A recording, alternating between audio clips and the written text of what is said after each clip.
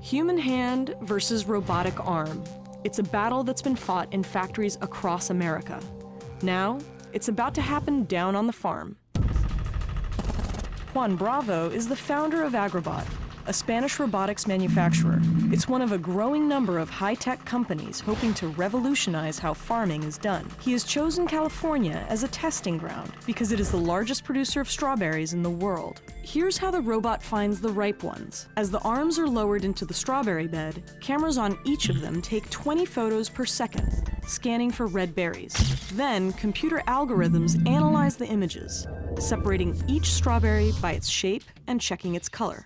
If 80% of a berry is a ripe red color, the arm positions its basket so the strawberry lies in it, and a blade snips the stem. The whole process takes 4 seconds. This prototype still needs human hands to package the delicate strawberries and to pick the strawberries the bot misses. But with Agrobot, only 4 people are needed to harvest 10 acres, a job that typically takes 10 people.